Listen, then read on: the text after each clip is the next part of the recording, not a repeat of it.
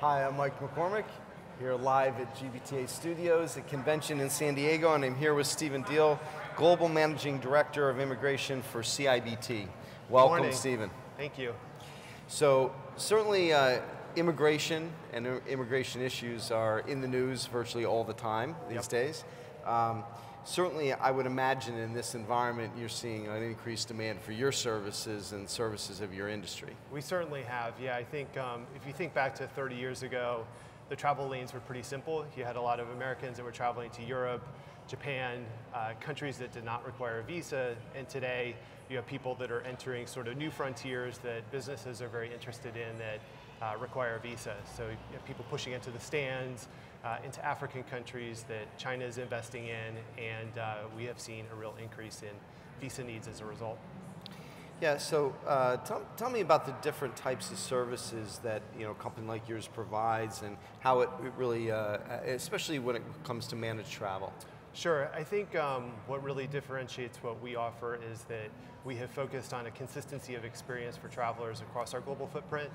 And so when you look at the global business visa industry, what you find is it's pretty fragmented. So we have hundreds of competitors that are usually focused on offering visa services in a particular market. So in a city, Washington, DC, Seattle, but aren't able to provide service beyond that single city.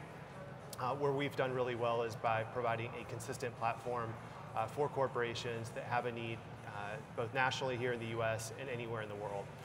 Yeah, so even though, to that point, even though as it advances, sophistication as technology is and the ability to have information, there's still fundamentally behind it a pretty, let's say, old school process when it comes to dealing with the government officials and what's required, right? No, that's very true. It's surprising that a lot of countries that have evolved quite a bit have not changed their visa practices, so you still have paper application forms. There are paper photos that are required in order to submit an application, and that's where people get really tripped up because so much of the world has become automated, and then you're dealing with this antiquated process that feels very unfamiliar to a lot of business travelers. So we simplify all of that so that people don't have to figure it out on their own.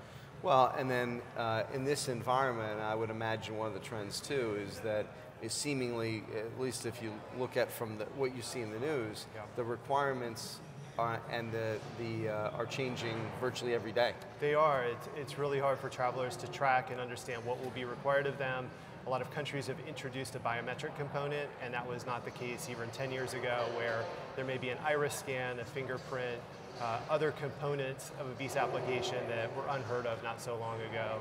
And that's stressful to travelers because there's confusion around why that information is needed, why is a foreign government taking my fingerprint, what will they do with it, how long will they store it, and then you contrast that with GDPR and other things that make companies concerned about how their information is being used, and so it's a new world. Yeah, and in real contrast, great point, in really almost in conflict with each other, because from a company perspective, from a personal perspective, you're really concerned and much more aware about the information being gathered, correct? Right. The rights of the individual in many cases have to be foregone to apply for a visa, and that makes many people uncomfortable. Anxious. Right. Yeah, very.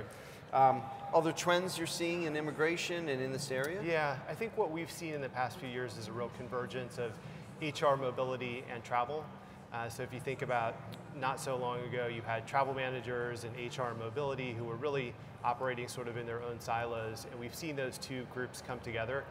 What we find is that they have pretty aligned interest, focused on duty of care, maintaining the reputation of the company, mitigating risk for the employee and employer.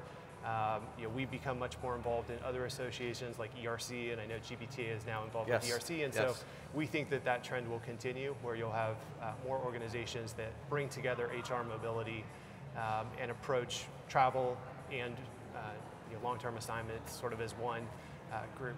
Wow. Complex times. Complex times. But and need for answers, certainly from a managed travel perspective. Yep. Very good. So. Well, Stephen, thank you for joining us here today. And I'm Mike McCormick, live at GBTA Studios here in San Diego.